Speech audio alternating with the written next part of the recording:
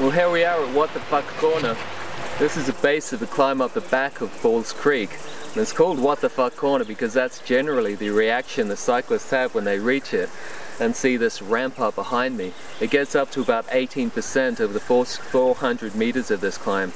And the rest of the climb is an unrelenting around 10%. It's brutal and it has a nasty reputation with cyclists all over Australia.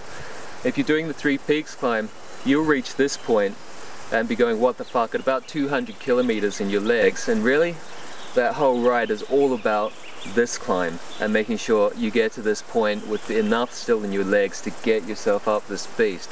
It's a brutal climb, and one of the most important things is pacing yourself well. Right in the middle is a part that on Strava is called Pain Alley, which is about 3 kilometers worth of unrelenting, about 10 to 12%, and that's the most difficult part. You get through that, there's a little bit of respite. You know, you don't get cocky, there's still some nasty pinches after that, but that's the really tricky grind to get through. It's a beautiful part of the world, but if you're doing this climb, you're probably not going to see much of it.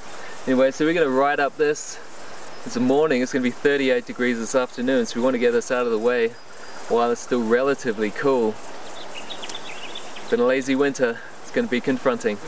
It's starting to get hot, and in conditions like these, you just got to keep going.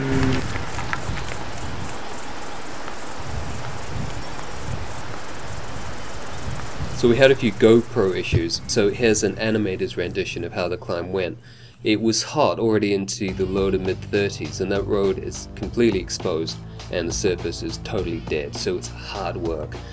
Along with the pain, I also had to contend with being surrounded by a cloud of flies, which I regularly breathed in. I was sweating buckets, which washed the sunscreen into my eyes, and so brought some extra agony along with it. Good times, good times. If you're doing this climb, the 5K mark is salvation. When you see this sign, the road flattens out briefly, and you can recover from that unrelenting few kilometers. After this point, each pinch is rewarded with a respite. As I said, don't get cocky. There's still some nasty ramps in there, all the way up to Trapyard Gap. And then from there, it's slightly easier going all the way up to the top of Strawberry Hill and the plateau.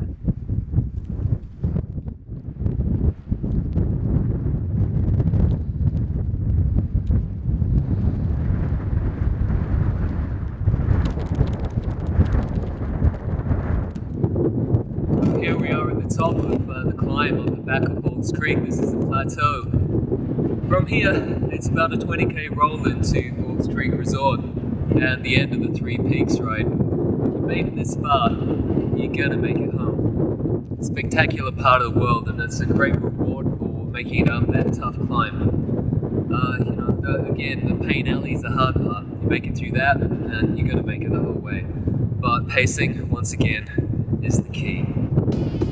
We hope this information helps you up this climb, or convinces you to get out there and give it a try. If you are doing the Three Peaks or the Audax, we strongly recommend going and finding out about this one before the ride. It'll be a nasty surprise if you don't know what to expect. Okay, thanks for watching. Remember to comment, give us a thumbs up, and subscribe. See you next time.